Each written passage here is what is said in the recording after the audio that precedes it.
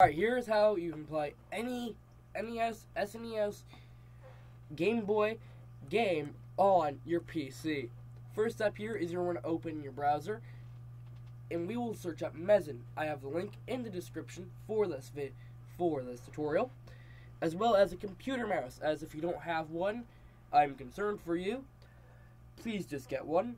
It will make your life so much easier. So here you can see Mesen, multi-system emulator for Windows, Linux, and Mac OS. Now, I run Linux, so we're obviously going to be getting Linux version, so we'll click that. And here it will download. Open file.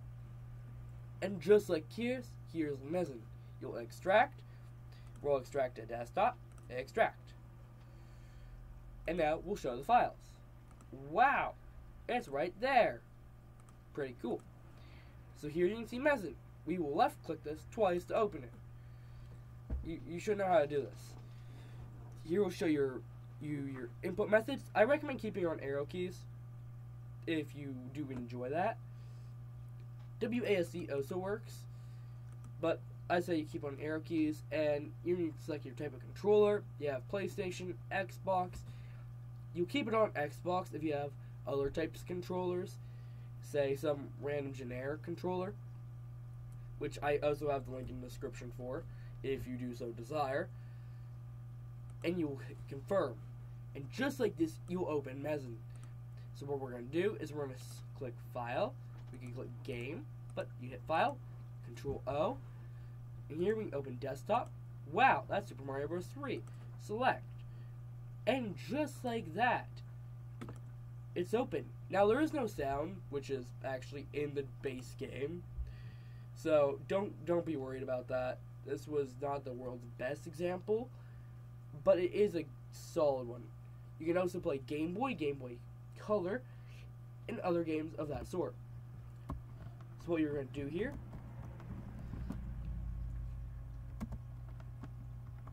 if you do so desire, you can use your arrow keys control, but I recommend you enter settings, input. Okay, this is where all your controls are.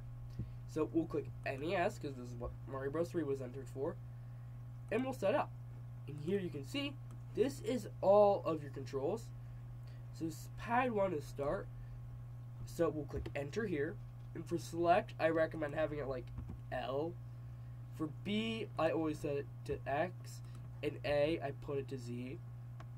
For pad 1, A, and for pad A, S. This is just because it's really convenient on a QWERTY keyboard.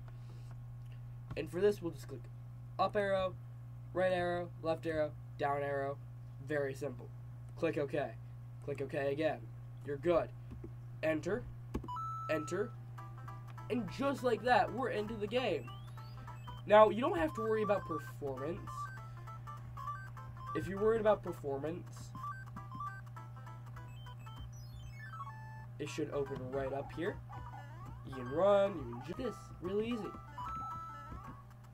And you can change your button layout to be whatever suits you best.